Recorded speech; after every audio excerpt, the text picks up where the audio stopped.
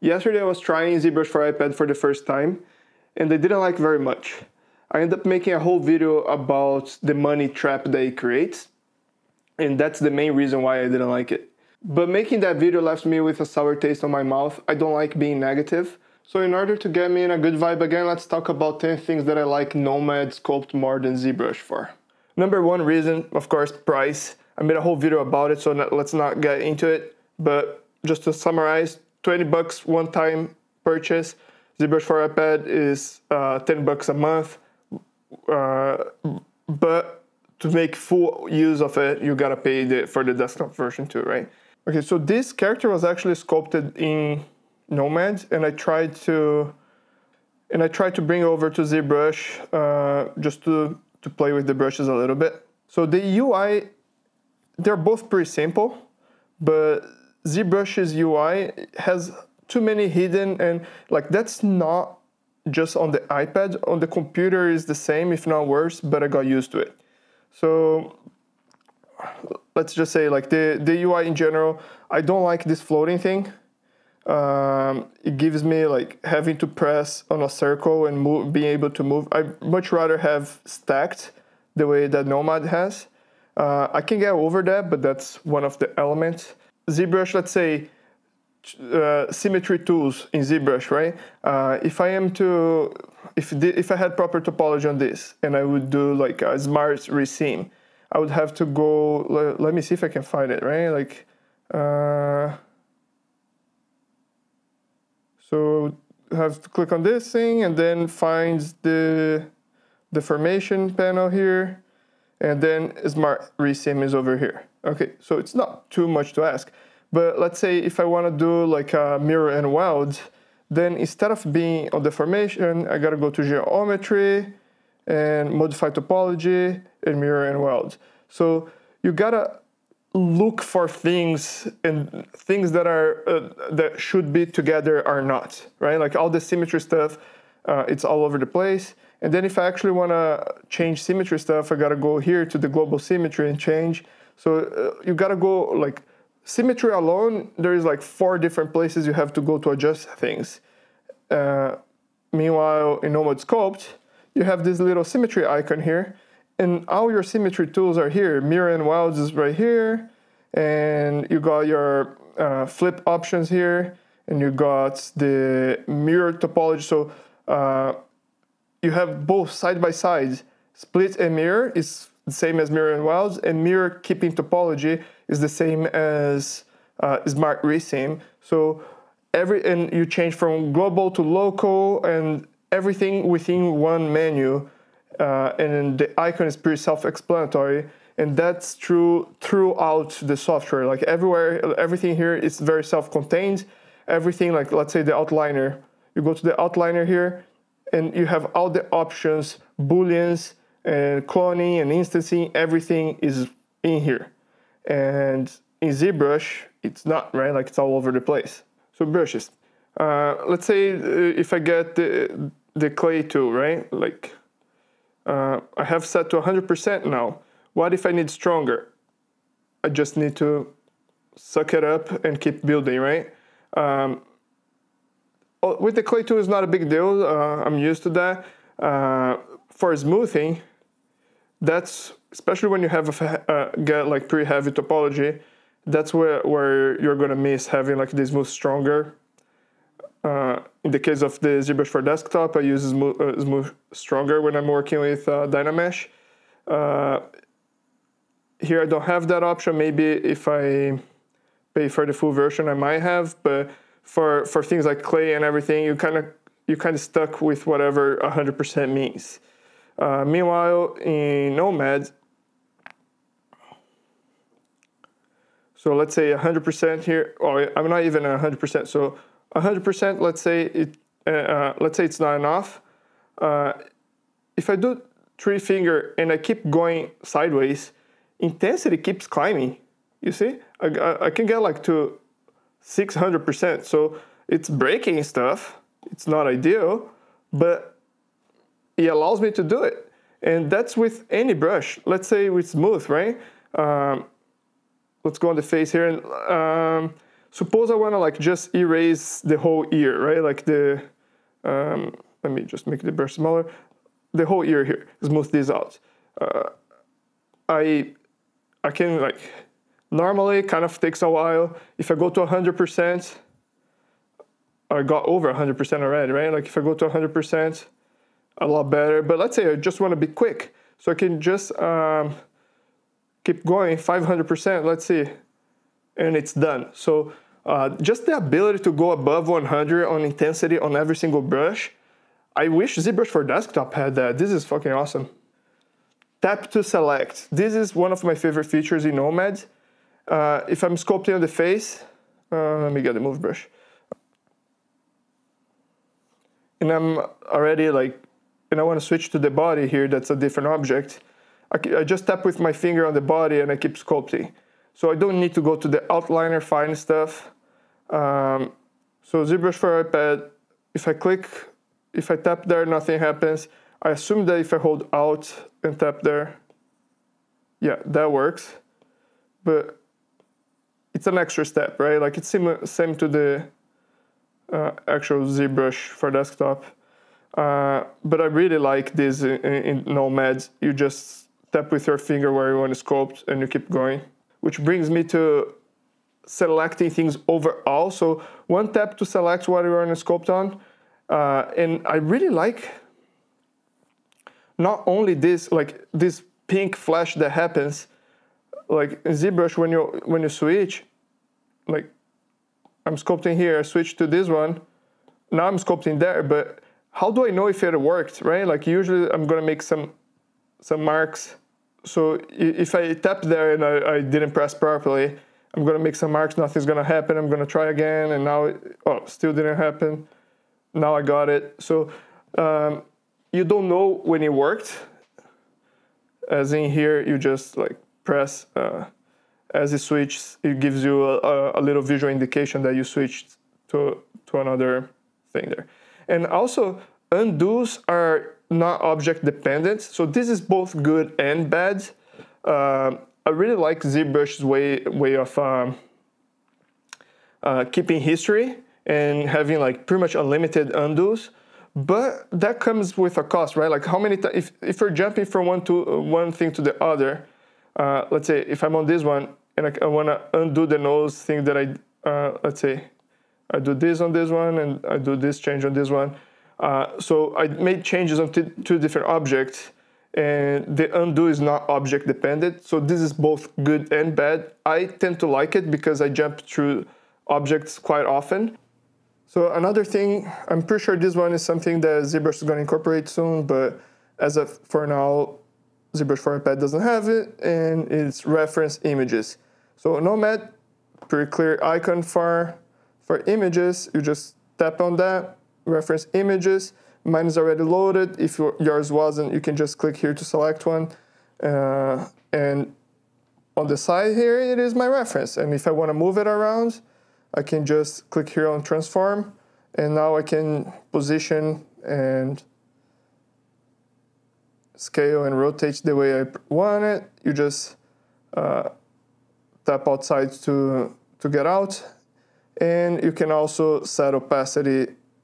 So if it's too distracting, especially if it's line work, you can lower the opacity there and keep it, or even better, overlay. So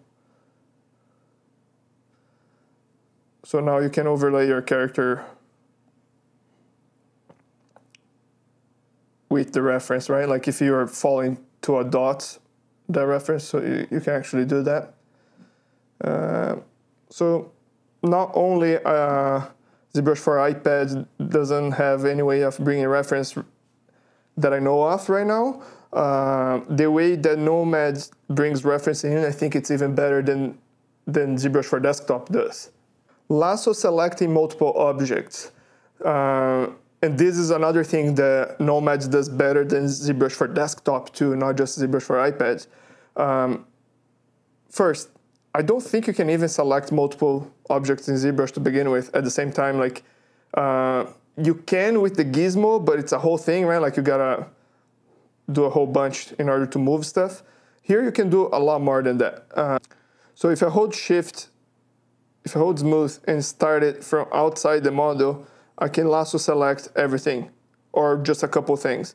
And not only I can move things together and transform them, I can actually go to the outliner and they're all selected there. So let's do just the face elements. It's gonna get the eye too, but doesn't matter. So I got the face stuff, and here are all my subtools for it. So my subtools, I'm such a ZBrush guy that I keep saying that. All my objects here. And let's say I wanna combine those. I can just join them. And now they are a single object.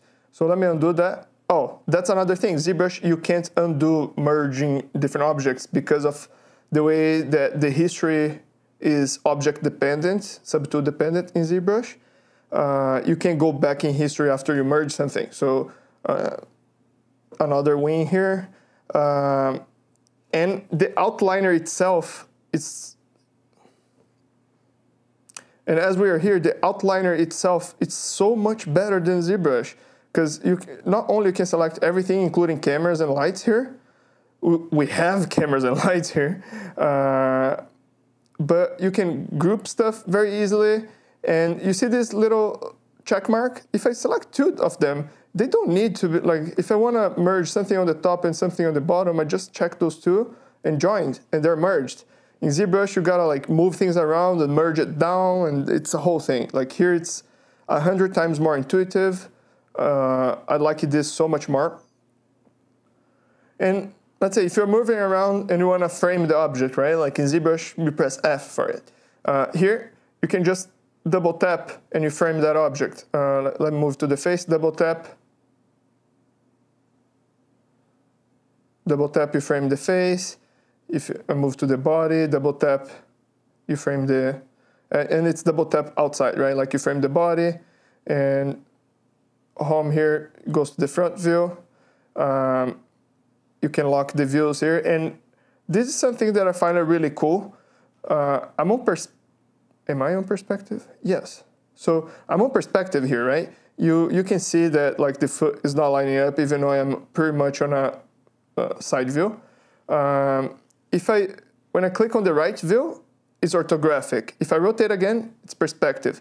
Usually when you're on a flat view, like front, like down center front or top, you don't want a perspective distortions on those views. So just being able to click on the right view there and locking it without perspective, not having to turn on and off perspective all the time. Another wing here. So let's go back to ZBrush. So ZBrush here, it's trying to mimic a keyboard with those hotkeys here, right? Like it's not very gestural. Like having a keyboard with ZBrush for iPad, it's almost like a must. If I, like, I don't know, it's very awkward. Like if I have a flat on a table like I have now, I don't feel, it's not very ergonomic. If you're holding the iPad on your lap, it's a little bit better. But same as the desktop version, right? Like if you want to use the negative version of a brush, you press Alt, hold Alt, and you sculpt. You hold Alt and you sculpt. And that's cool, but sometimes you get kind of sick of holding Alt there, and then you can go here and switch from Z edge to Z sub, but it's a whole bunch of buttons you gotta press, right? On Nomad, so let's get the clay here, just so it's the same example, and let's increase that intensity so it's easier to see what we're doing. So if you're sculpting here, if you want the negative here, you can do the same and just hold the sub here. And that's pretty much like holding Alt in ZBrush. You can just press the sub instead of holding, and now it locks. Same with smooth. If you just press, it locks. If you hold, it's same as ZBrush, holding a shift. And one thing that I really like is you can just use some of the pen features here, right? So I'm on the clay up here, right? If I double tap the pen, 1, 2, you see now it's negative, and I double tap and it's positive again. So this is how I usually switch between sub and adds in Nomad. I just double tap the pen, and I don't know, it has been really helpful, especially with the move brush, because then it's not negative. If you're on the move brush, it's just normal, and the name changed there, right? Like, so now it's normal based, and if I double tap again, I gotta be close to the screen for that to work. Now it's the standard way of using the move brush. Mac caps, like visualization, right? This is more similar to how Blender sculpting looks, I find, in terms of matte cap selection. Let's go here to lighting. And so you have a huge selection here. I like using a little bit of color sometimes. It feels very similar to how Blender deals with matte caps. I like Zbrush matte caps a little bit better. That being said, you don't need to use matte caps here. You can go to a full lit scene. So if you go lit, you're gonna get a lot of, not a lot, but a few HDRIs to base your lighting on. So that's the basic stuff. But then you can actually add lights. So add light, and it's a physical light that you can move, adjust intensity, instead of the weird lighting that you get in ZBrush if you try to do the same. I think this is super huge. Like, this is really cool. And that leads me to rendering. In ZBrush, you're kind of stuck with the BPR stuff. So ZBrush here, you have the, I don't even know how to get to those things because, okay, BPR. And you get what you get, right? Like, maybe there is some settings you can adjust here, but it's just this fake lighting with matte caps. It's not really nothing to get excited about. Let me open another scene. Like, this was just like a one-off sculpt that I did some time ago here. Again, this is not like an amazing render, but if you go here, like, I have set up post-processing, I have global illumination, there is like ambient occlusion that can be adjusted on the fly, depth of field. It's like, it's close to key shots, I would say, like, in terms of rendering. Okay, key shots more powerful, but for just to have like built into the sculpting app, and even like some cool filters and things like that, right? Like with the post.